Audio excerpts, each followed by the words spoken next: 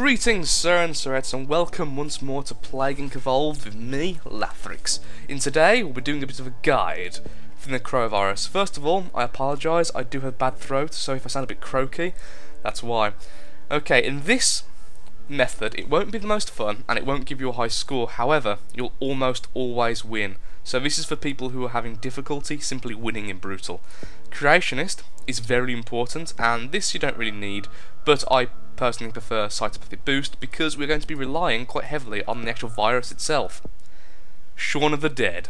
Someone asked me for a very long time ago to call it that, and so I am. Okay, let's begin. We're going to start in India. We're going to start in India because it's a nice place to start. Lots of people to infect, and in this one, okay, so I'll now talk about what kind of mentality you need in this one. This way to win, really, in Brutal, again, it's not for high score, is that your disease itself can be an amazing thing. People always underestimate the actual virus itself. The Necrovirus obviously kills people itself, and then reanimates them as zombies. Yay, which is awesome. But it'll keep on killing people even once the zombies have arrived. So if you can infect more countries, the more people become zombies, and thus brilliant because we're going to water anyway. So that means they haven't gone down the cleaning air route, which is great for us. So the idea is infect every country, make sure almost everyone is infected, if not everyone is infected, and then begin to produce zombies. Everyone who dies will become a very crappy zombie. These zombies can't really do much and don't even spread particularly efficiently. However, there'll be so many of them, it tends to win you the game. And places without Zcom will fall very quickly to this because we have no combat advantage. So you'll get a lot of DNA very early on. Also, your disease will still be around killing people, producing more zombies. And so, we're actually going to get full resistances in both cold and drug, which means the entire planet will be infected, which is very nice indeed. Okay. Lovely, get some there, get lovely DNA everywhere. We could get cold level 1, but there's no need for it yet. We'll wait until we can get drug level 1, and then we'll get drug level 2, and then cold level 1 and 2, in that order. Drug level 1 is now grabbed, that's awesome, that'll help out in France. Actually, it'll help out in everywhere, particularly if they richer countries. So there we go. I was having some trouble recording this earlier. This is actually the third attempt. Every time my FPS kept dropping to 1 for no apparent reason. I've restarted the whole computer, and now it seems to be working brilliantly. Had to do a few scans for probably malware and everything, because it got me a bit paranoid, but nope, everything seems to be fine. Let's get cold level 1 because drug level 2 costs so much. May as well start to help out in the colder countries. Brilliant, just got into Australia. Once again, sorry for sniffling and stuff, I am particularly ill today. I'm trying to mask it by just doing a normal voice, but it's really not working. Okay, so, infect everyone, then become lethal. You get a lot of very bad zombies, you overrun the world. That is the basic concept we're going for. Now, symptoms. Which route do you go down? That's always a question I get asked. And I'll tell you later. No, I'll tell you now.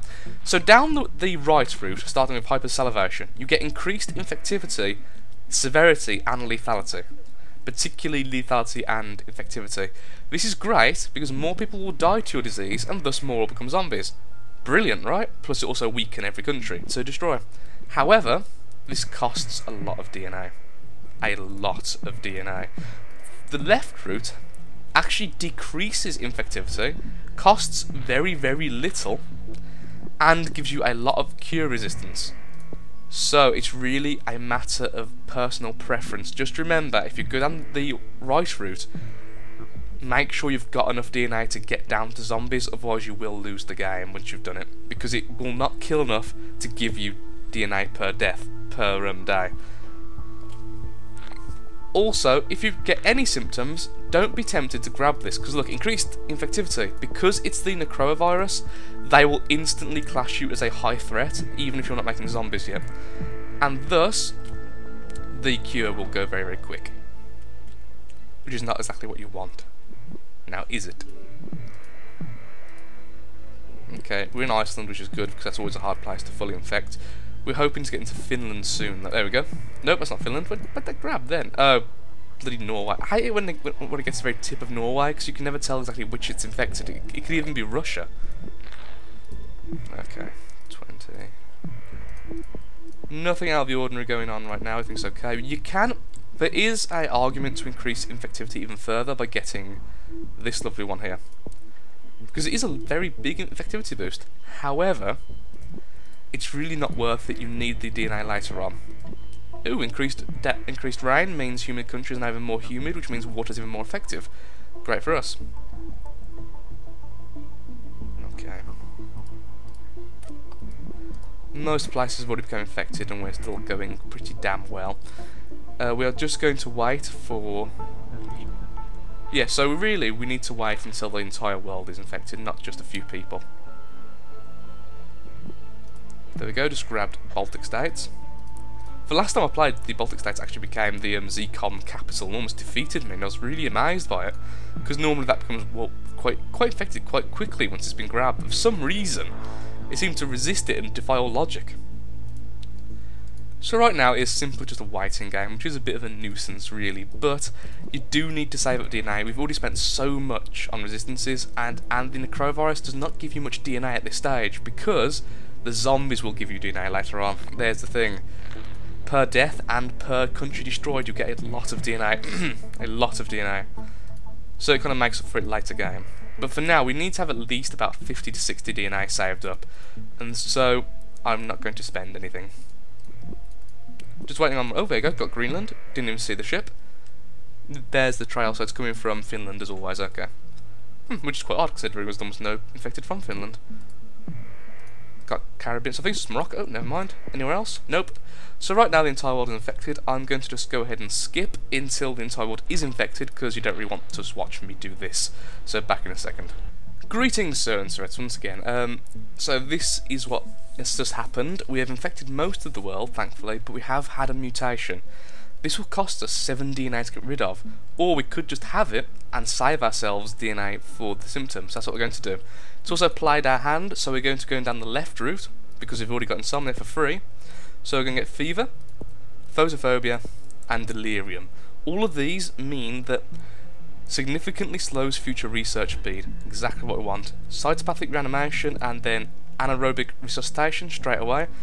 Now, there's the left and the right route here, and here's what you need to understand. The right route unlocks things which make you more efficient at fighting ZCOM. The left route unlocks things which means you become more infectious to the dead. You can raise dead more often, and you're better at killing civilians. I always go down the right route personally, but just for this time, I'm going to go down the left route. So where is it? There's one which increases zombies. There. Zombies attracted to movement and will abandon victims once dead. Prey more likely to remain intact and become a zombie. That's what I want. So, we're beginning to reanimate the dead already. Brilliant. And I've just found out our disease actually exists. A bit late, guys. A bit late. So let's have a look how many zombies we've... So straight away the zombie count is going insane, because most countries were either completely infected or very close to being completely infected. We are killing very fast, of course that's the whole point. Paranoia in Saudi Arabia, that simply means that nothing's going to work. They can't fund anything properly, so it's all being inefficient. See, the disease does exist still, and will continue to kill people very slowly, because most of that lethality is actually from these lovely things here, which is very, very small. But, so basically now, it's a race against time to kill as many people as possible, and reanimate them's dead. It did just activate in Greenland, which isn't really what we wanted, because Greenland's a bit annoying to get to, and straight away it grew stronger, because there's no one to really fight them. However, Greenland has a very small population, which means it's actually quite easy to fully finish them off. So what are we going to do? We could increase their severity, or we... Wow, that's a big severity increase there, Jesus. We could go with adrenal... Yeah, let's go with adrenal surge, making them far more aggressive. That's the first thing we'll do. Authorities can't protect from them! Panic ensues. Brilliant. There you go, they're now far more aggressive and far more severe. Take that, ZCOM. So you can see the zombie count now just going insane because of the upgrade. It's a very nice upgrade, I've seen it before. Severity. So down there is the biggest severity increase, down to the right is best against ZCOM, and to the left, to the fully left will increase the chance of producing zombies. Choose whichever one you want to, really. It's completely up to you. Morocco's been destroyed. That'll give us some DNA. Sorry about that. I had a random FPS spike then. It just completely died on me. So right now what we're going to do is go down the... Yeah, do that. More likely to make them into lovely, lovely zombies, which is great.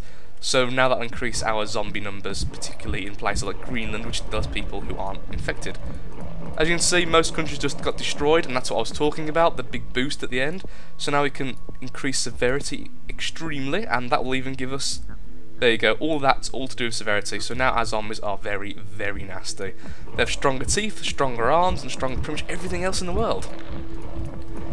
So as you can see, it isn't the most fun way because you don't get to spread the zombies or anything, but you do get to do this at the end. Let's see. Severity significantly increased again. Let's just keep on doing severity so we can destroy the world quickly and get more DNA very, very fast. We could now do some things against Zcom, and I think that's what I'm going to do. So now we go down this route up here. Enhanced motor control, and straight away... Oh no, it's one after this. It's the one after Peptide Surge. Peptide Surge will also give you severity, but not as much as all the other grades already got. Oh, almost completely destroyed. Armed gangs raid Zcom. Losses sustained means they can't fight back. There you go, the world, I think, has just become full... Yep, done. 5 stars! Sir and Sirettes, 5 stars. I wasn't expecting that. So that, Sir and Sirettes, is how you win and get 5 stars, apparently. So I hope you've had a great day, and I hope this will help you.